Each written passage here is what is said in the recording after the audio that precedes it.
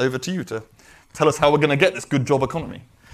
Thank you, Torsten, and to the Resolution Foundation for having me here. Thank you for coming, and to all of those online who are listening and watching. So Torsten promised more than what I'm going to deliver. I'm sure you would have guessed that. I don't know how to create a good jobs economy. In fact, I feel that this is something that is relatively unprecedented given the changes in technology and the world economy. I think there are not examples we can draw on. And the kind of direction that I'm going to try to push you towards is really something that I'm drawn to, not because there's anything particularly attractive about this orientation, but because of a process of elimination that is sort of, ruling out much easier, much more attractive and tried and tested kind of strategies of the past. So that is really a kind of a process of elimination that gets me to a point to say, okay, we need to have this kind of a focus that's going to have all kinds of difficult and untested implications for policy.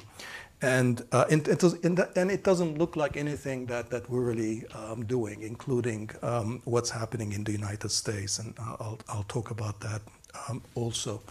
So I don't want to bore you with a lot of stuff that you know. Here. So if I hold this like this, okay, that Britain is suffering from a kind of a productivity problem in the aggregate, but the part of it that I'm mostly concerned about is in terms of what it means for the quality of jobs for the middle and lower middle classes. If you look at the last 45-year period, those kinds of jobs have tended to do not so well in most advanced economies, definitely in the United States, but also to some extent in the UK. That's important because if you want to build middle-class societies, that's sort of having jobs not just for the most skilled, but also for the intermediate skilled people in your economy is extremely important. A dimension in the UK which sort of overlaps but is not exactly one and the same in terms of this overall inequalities of economic opportunity and jobs is the kind of very high levels of regional inequality in the UK, so that outside London and the Southeast, the problem of good jobs is also the problem of scarcity of good jobs in many other parts of the UK, in other cities where productivity has been lagging. So if we're talking about a prosperity that's not going to be limited to a relatively few people, if it's kind of an enhancement in productivity that we will hope it will trickle down, but in reality may not. So an economy that emphasizes inclusive prosperity is going to require a focus that is not just productivity, but also more productive jobs for the bulk of the labor force as well. And that requires us really to address inequality in where it's created, in terms of what kind of jobs are created, what kind of skills people have. And since my emphasis is on good jobs, I should also make clear that even though pay is a very big part of it, that's not the only thing. And I think we all know that jobs matter a lot more than simply the income. It in many ways defines us, who we are, and having jobs that not only pay well but entail a certain amount of dignity, autonomy, ability to progress and develop and so forth is all part of the good jobs story. So I'm not aware of any of these indices for the UK, and there's probably are some, but in the United States there's a wide variety of quantitative indicators that have been developed that sort of do this. Some of them are based on attitudinal surveys and surveying workers and asking them what do they care for. And of course, always pay is a big part, but they care a lot about flexibility, automation, how they treated on the job as well. Other measures are based on sort of objective indicators of jobs, and the OECD actually has a cross-country database. I assume Britain is actually included on that. That has statistical indicators of earnings, labor market security, and the quality of the working environment. So this, in other words, I mean, the notion of a good job could be quantified and made more precise. And in fact, one element of emphasizing good jobs would be to have indicators that you can actually track. And I think investing in that is obviously part of this. So now, what is the good job industrial policy connection? I think a lot of the discussion on good jobs tends to focus on a number of dimensions where I think the kind of gains that we can make are sort of limited. Probably the first thing that people focus on when we talk about good jobs is focusing on the supply side of labor market, is the quality of skills and training and education. So, say people want good jobs, they need to have better skills, they need in order to access better labor markets.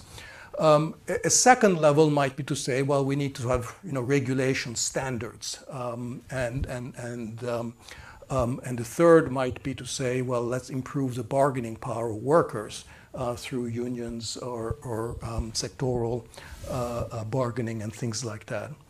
And a final line of argument, which you hear probably a lot more in the US than I imagine it's in the UK, is the argument that it's actually in the interest of employers to offer good jobs, because by offering better jobs, you get more motivated employees that quit less frequently, and therefore you reap the benefits of these better jobs in actual productivity on the job, and therefore that's actually a profit-enhancing strategy.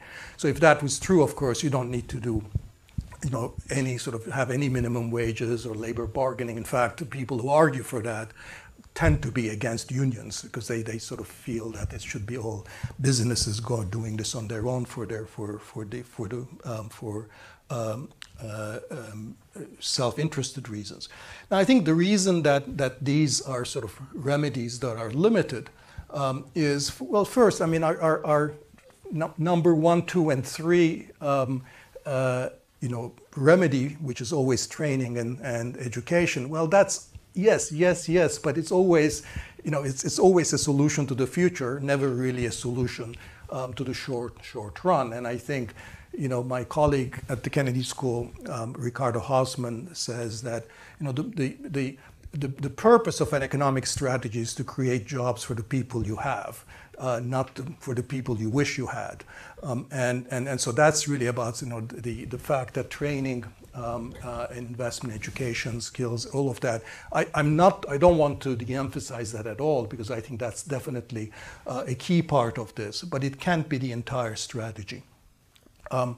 There is some evidence from work by Stansbury and company that suggests that, in fact, this sort of wide regional gaps in productivity persist even after you control for education in the UK. So again, even there, it's clear that even that may not be solve the entire problem, suggesting that there is something also happening on the demand side of labor markets, that the productive ecosystems that create more productive jobs aren't present in the rest of the country. So it's not just going to be skills and education.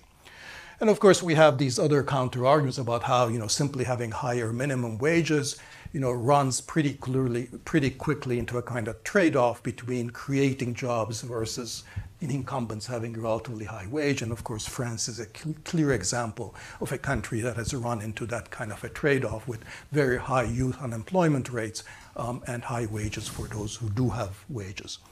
And also for the high road argument, I think it's clear that might be true for some employers, but it's really not an argument that holds sway for the entire labor market. Okay, so I think that all is, again, this is my process of elimination. So it's saying, where is this, taking us? Well, it has to be that if you want to be able to provide good jobs for the bulk of the labor force, it has to be by enhancing sort of productivity. That, you have to have more productive jobs for the workers that you do have and are likely to have in the short to medium term. So how do you do that? And I think this is where the industrial policy connection comes in, because industrial policy is about increasing productivity. That is by fostering innovation and structural change towards more productive activities. I'm not going to go into the long-standing debate about the efficacies of industrial policy. I'm happy to talk about it, but I would argue that even the economics profession is going through a kind of a change of attitudes towards industrial policy from, I would say, extreme hostility to less extreme hostility right now. But, and here is again the sort of the crux, or we hit another problem, which is that when we talk about sort of how we talk about industrial policy today, so I've talked to you how when we talk about good jobs and labor markets, how that cannot be the full story. But when we talk about industrial policy, that's also our current discussion is leaving important things out, because today, the discussion about industrial policy or industrial strategy, certainly in the United States, but also gather in the UK, it really focuses on things like manufacturing, on supply chains, on the green transition, on attaining global competitiveness, right? None of these actually have good jobs at the center.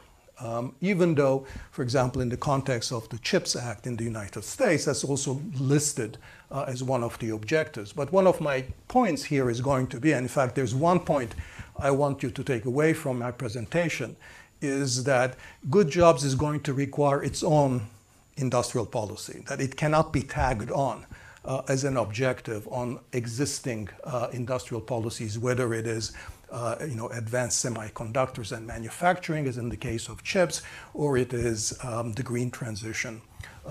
Those are that you cannot kill all the birds with one or two stones. And right now, really, at least in the case of the United States, and I believe that's true also in the UK, we don't have a coherent policy that is targeting green jobs, good jobs directly. So the reason that I think none of this is really, in the US, is really targeting good jobs fundamentally is because the bulk of the jobs of the future will not be in manufacturing or in semiconductors.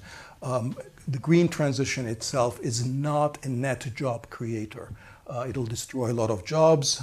It'll create some jobs in other places. But that's not really on its own, unless you make good jobs an objective in and of itself. It doesn't address the problem.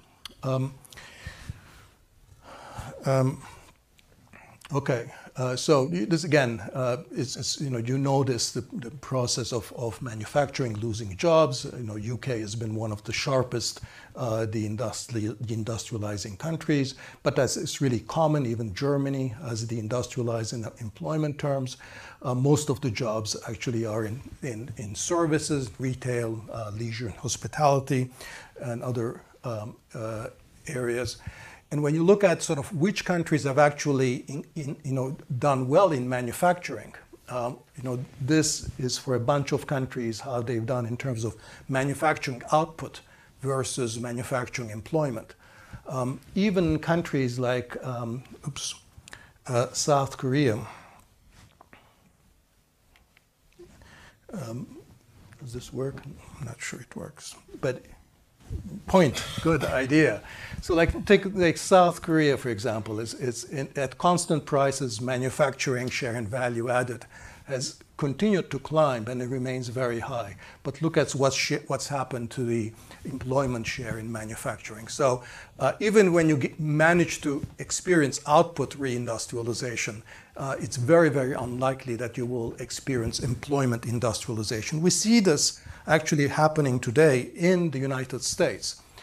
So if you look at what's happening to as a result of CHIPS and the IRA, so this concerted efforts at rebuilding industrial activity in the United States, whether it's semiconductors, advanced manufacturing, or batteries or electric vehicles, these are actually very, very capital and skill intensive industries. So what you get is actually, after 2020-22, you get significant increase in investment in manufacturing. If you look closely at manufacturing output, you can convince yourself that even manufacturing output in the United States has bounced back up. But employment is steadily and unhappily trending downwards. There's no effect on employment that you can actually see, and I'm afraid that's going to be the general picture that with respect to the objective of creating good jobs in manufacturing, and that sort of manufacturing is where we're supposed to have those good jobs being created under CHIPS and IRA. That's simply not going to happen. Okay, so the bottom line diagnosis of the problem is that the central problem of the inability of our labor markets to create sufficient productive jobs will not be addressed as a byproduct of sort of our traditional approach to industrial policies or the approach that has been taken in the United States right now. And therefore, we need an industrial policy that's going to put job creation front and center. And that is going to have a certain elements. It's going to focus on the demand side of labor markets in addition to the supply. So I'm not saying let's ignore skills and investment in training, but it'll have to focus at least as much on the demand side, that is creating the positions, the firms that are offering productive employment opportunities. It's going to be focusing mostly on services and in manufacturing. And higher productivity is going to be the sine qua non for being able to offer to those jobs in addition to standard protections in labor markets and labor market institutions. Okay. So if CHIPS and IRA in the US is not a good model, what might be a good model? It's actually something that very few people have heard of, and it was in the first package that the Biden administration passed. It was the American Recovery Program. And hidden there, and it's hidden because it's actually tiny, hidden there was something called a Good Jobs Challenge. It's not tiny. And we're allowed to have different scales. That's fine. Well, right. But you need to sort of, put in the context that CHIPS subsidies are of the order of several tens of billions of dollars, and the IRA itself, when you put in the tax credits, really is going to be running the latest estimates into hundreds of billions of dollars, and so $500 million is really tiny. But the concept itself is what I really find very appealing, and I think it's kind of it's a very different approach of how to do this. And the idea for this Good Jobs Challenge, together with another one that I think is also $500 million, which was a regional challenge.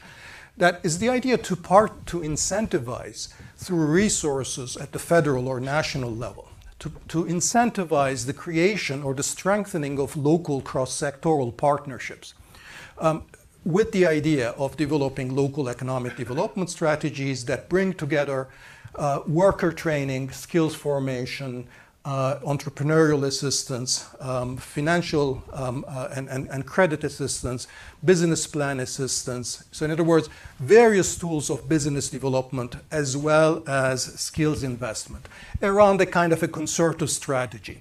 And the idea was that these local coalitions would then bid for this national resources, and then they have, and the national resources are both an enabler for these plans to be carried out, but they're also kind of a carrot to incentivize the creation of these cross-sectoral coalitions as well, where they did not exist. Now, of course, because the problem is because the incentive or the carrot was so tiny, I don't think it will do much.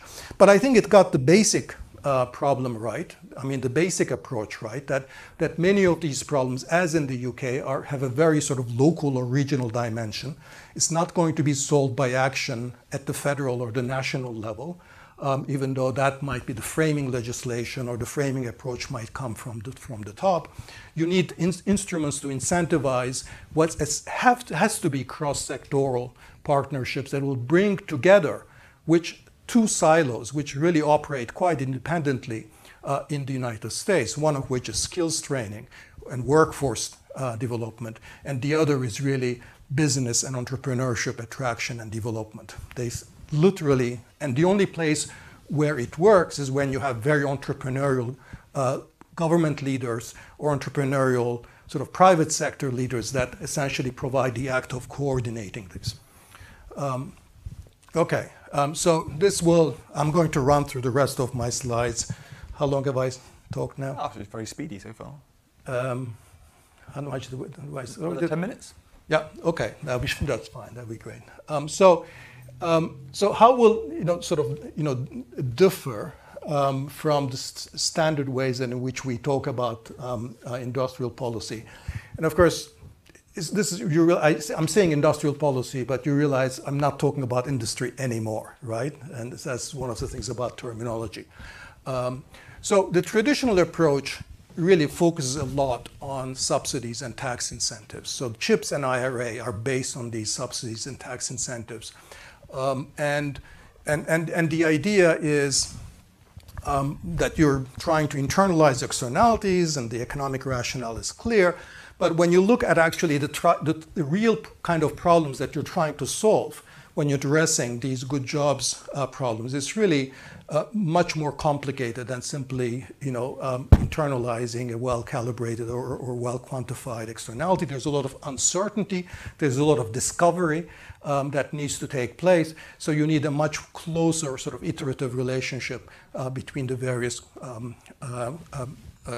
stakeholders. So rather than emphasizing subsidies, tax incentives, direct financial incentives, this approach would actually focus on providing a portfolio or a variety of public inputs, whether it's training, business services, greenfield land, regulatory forbearance, technology assistance, whatever is needed, in a way that's going to be precisely customized to the needs of the users.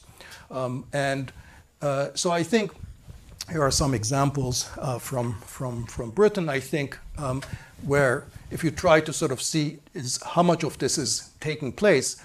In the US, this takes place quite haphazardly in localities that have got their act together.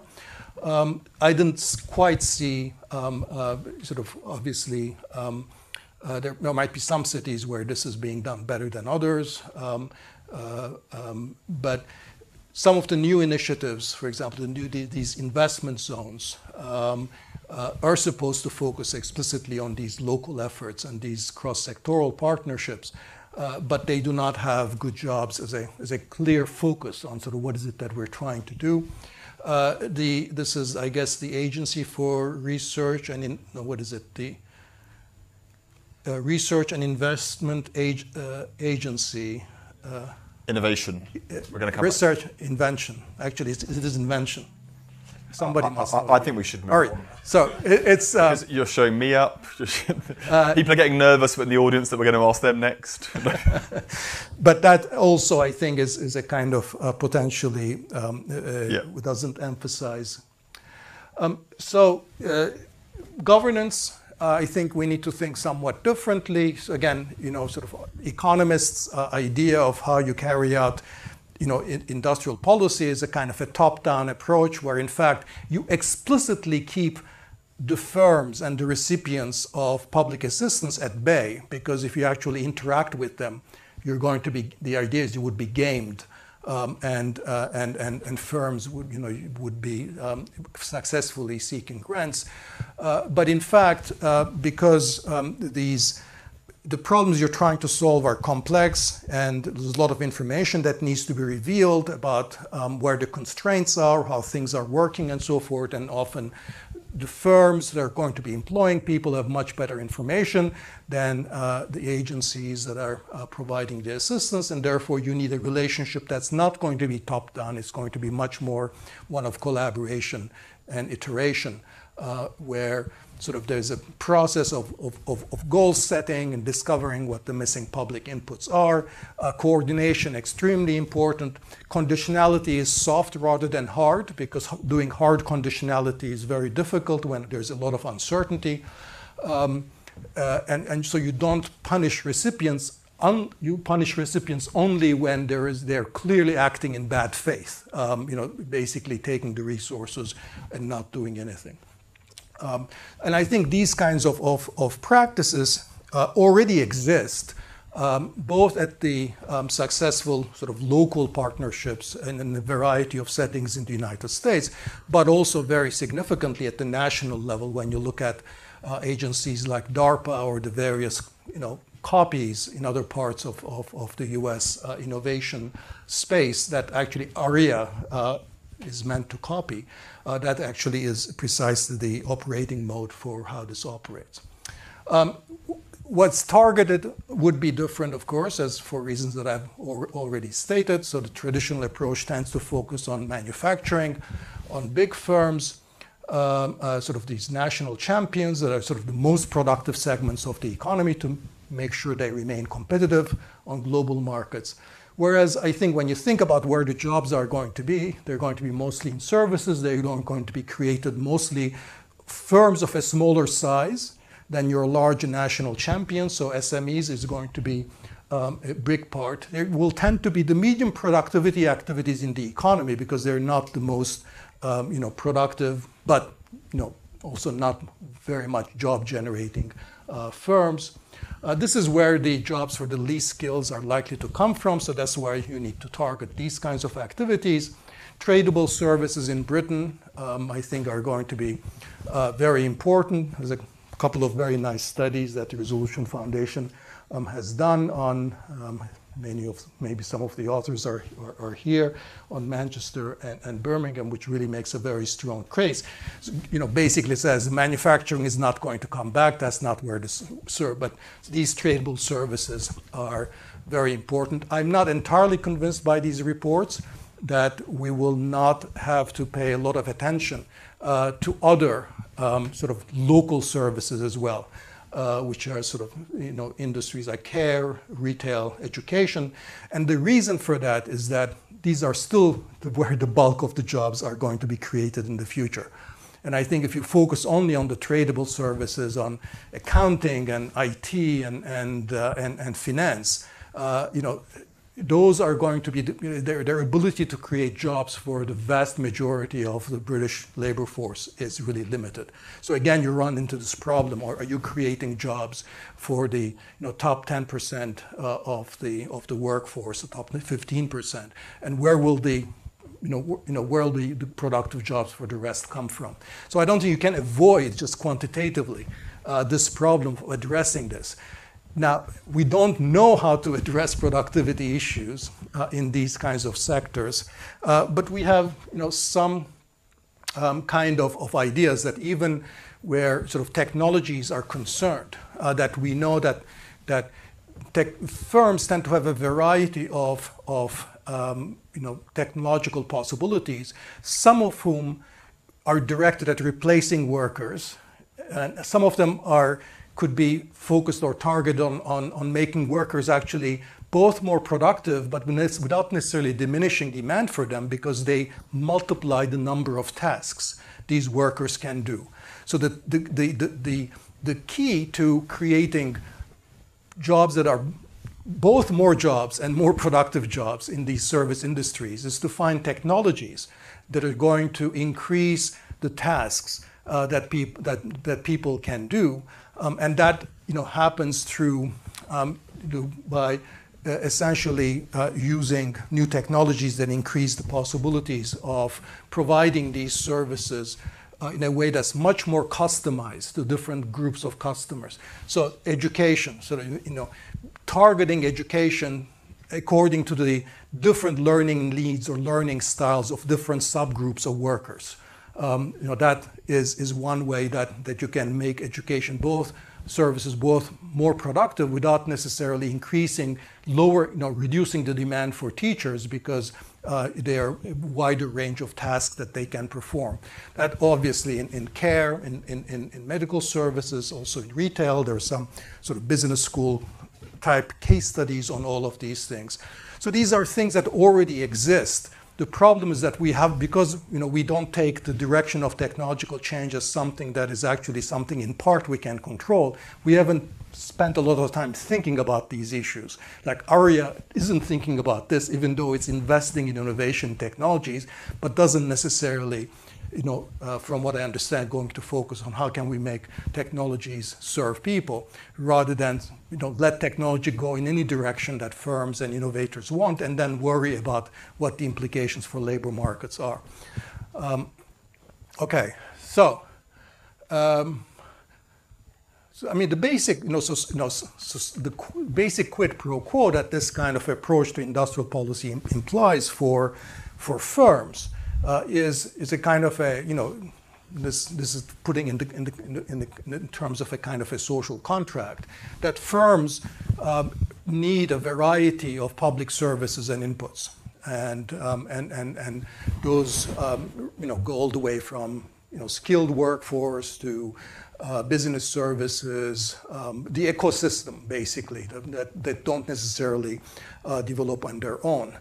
And then governments in turn need firms to internalize these good jobs externalities, sort of what happens to communities when good jobs disappear and the consequences of the erosion of the middle class. So that's ultimately the kind of quid pro quo, the social contract that the type of industrial policy I'm describing is meant to operationalize.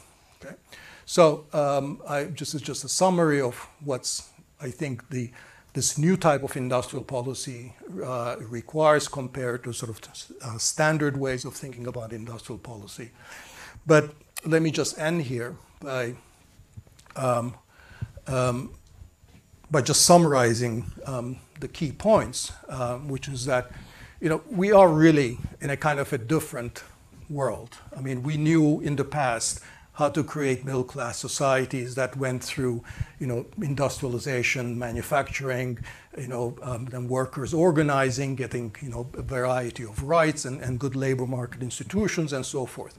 But we're obviously left that world behind, and we haven't fully confronted the realities of the requirements of that new world, and in particular that productivity, dissemination of productive employment in services is going to be the key, and that is going to require policies to work on both sides of the labor market. It's not simply skills and training. It's also about the demand side, creating good firms, because ultimately good jobs can only be offered by good firms.